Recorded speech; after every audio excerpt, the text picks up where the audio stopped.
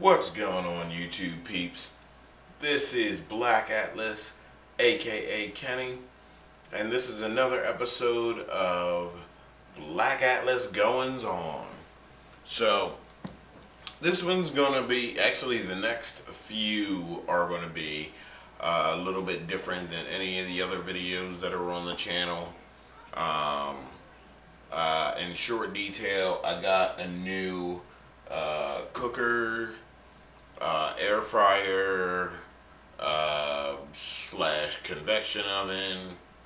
Also, I am going to go through my cameras and see what's going on with my cameras and see which ones has the best quality. And then also, it comes with a little cookbook, which is what this series is going to be about. So, right now, we are going to go through one of the recipes that are on here, which is going to be the rustic bread. I will go into the ingredients and details in a little bit. So that is the introduction of what's going on, and also a introduction of the Emeril French door air fryer 360. And let's go ahead and get to making some bread. What's going on? Here we go back at the next set of steps. We are going to start to go through this recipe right now for this rustic bread. And like I said, we are going to go through this word for word, step by step. And then what we'll do is at the very end, I will let y'all know how I like the taste, how I think it is, and then what I think should be added. So the ingredients for the rustic bread for the Emeril French door air fryer 360 is going to be 4 cups of all-purpose flour, plus some more for shaping, 1/2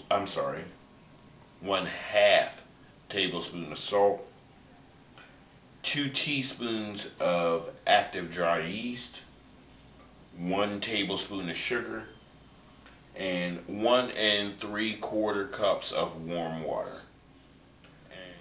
First step is, in a large bowl that fits in the appliance, combine the flour, salt, yeast, sugar, and whisk well. So, right here, we have our 4 cups of flour. We have our tablespoon of salt.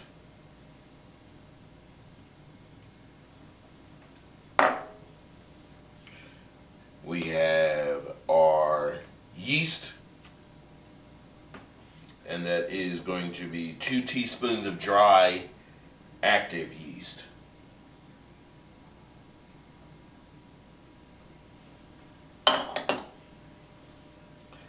And the sugar, which is 1 tablespoon of sugar.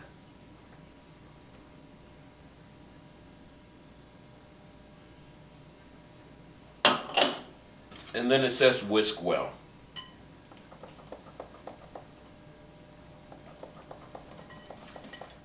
Step 2, add the water and mix until fully absorbed. The dough will be sticky. So, in this case, I am going to use gloves, because that is. So I'm going to go ahead now and mix it with my hands.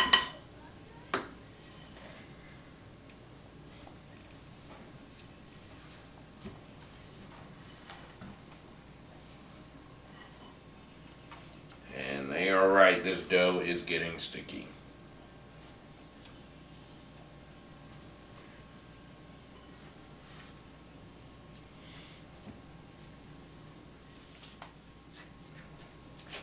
Now I'm just going to put it in a ball, because now we are going to go ahead and get it proofed.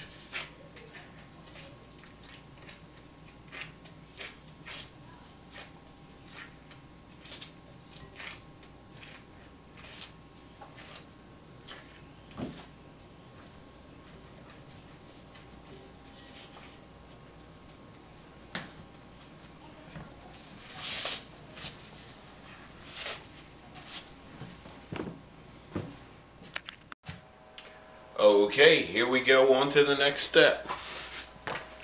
Next step for the rustic bread, it says that we are going to take the wire rack and slide it into shelf position 6.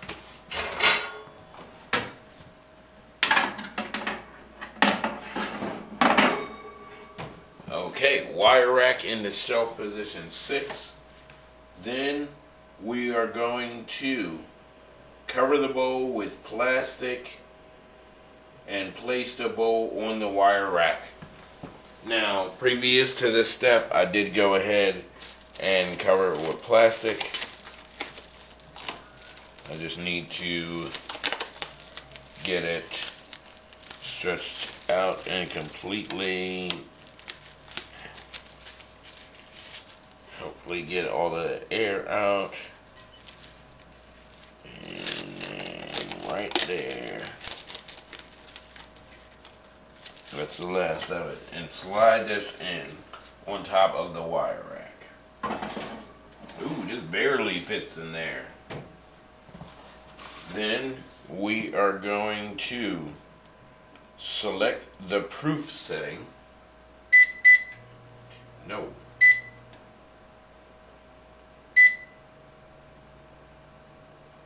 We are going to go over to proof.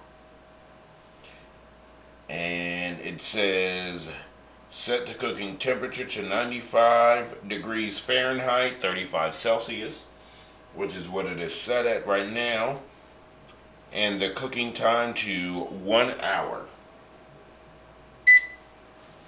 And we press the little clock, and then what is going on here? Press a little clock.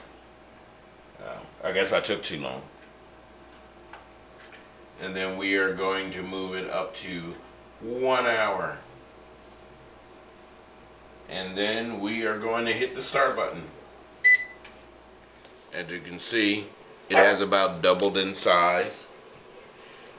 So what we are going to do is we are going to go ahead and get it out of the plastic wrap. And we are going to throw a little bit of flour down on the baking sheet so it doesn't stick to the baking sheet. And then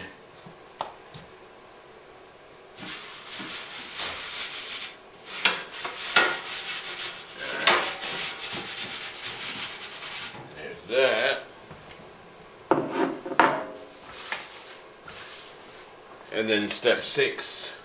Word for word, step 5, word for word, says remove the dough from the bowl and place it on a baking pan.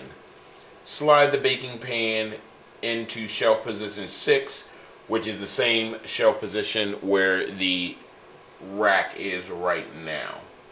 And then it says select the proof setting again. Set the cooking temperature to 95 degrees, which is what it is already set at. And the cooking time is going to drop a half an hour. So it is going to be 30 minutes instead of 60 minutes this time. So let's go ahead and do that this time. So let me go ahead and get these gloves taken off.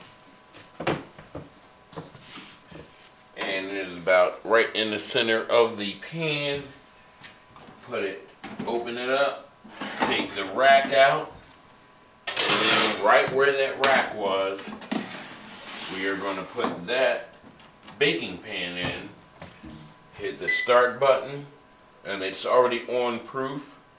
It's already set for 95 degrees, and then what we need to do is we need to change the time, so we are going to go ahead down to 30 minutes. And then we are going to hit the start button. And I will see y'all in about 30 minutes. Okay, here we go with the next step. Next step is number 7. When the dough has doubled in size, remove it and the baking pan from the appliance. And then we're going to slide the wire rack into shelf position 4, 5. So we're going to go ahead and remove the baking pan because as you can see it has about doubled in size. And then we are going to take the wire rack and we are going to put the wire rack into shelf position 4, 5. And all of the shelf positions are marked on the door, so you can go down and you can see shelf position 4 right there. And then what we are going to do is go to the next step, and it says we are going to dock the bread, which means slice 3 1/4 inch deep slits into the top of the bread, and this is where we're going to be shaping it as well.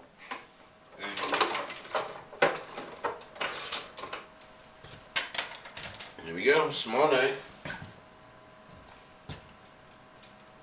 And then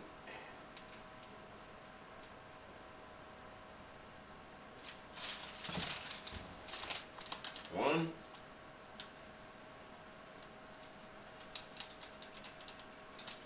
two,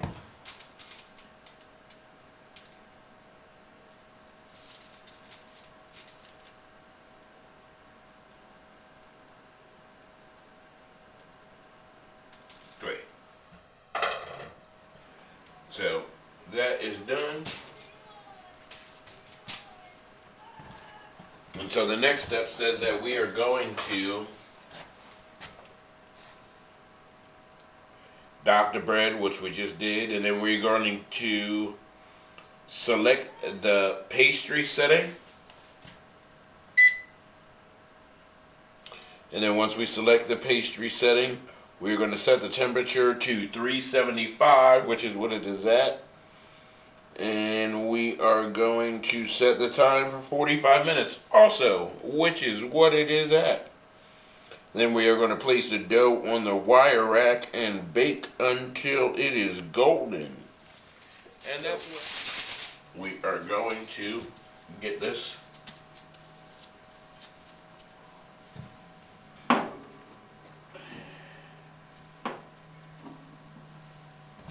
There.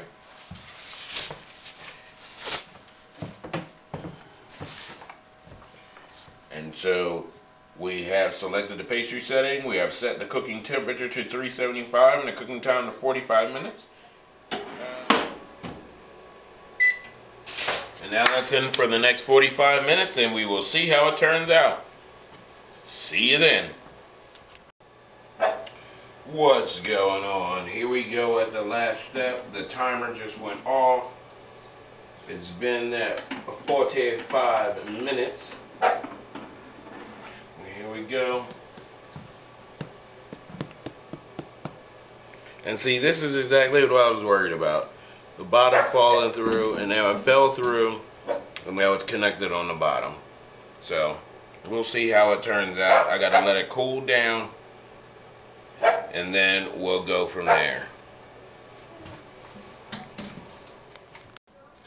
Here we go, the final steps. It's got a nice golden brown color on there. Let's go ahead and cut into it. Ooh. Oh, it's got that nice crusty outside.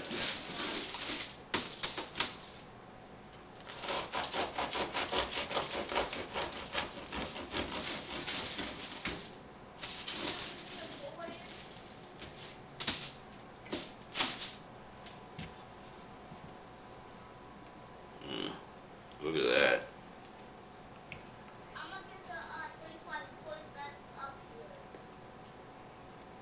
You know, that's delicious. Like, there's nothing like fresh, homemade, warm bread. Alright. Well, thank y'all for watching. Make sure you subscribe if you're not already. Like, share, and comment. And I will catch you on the flip side.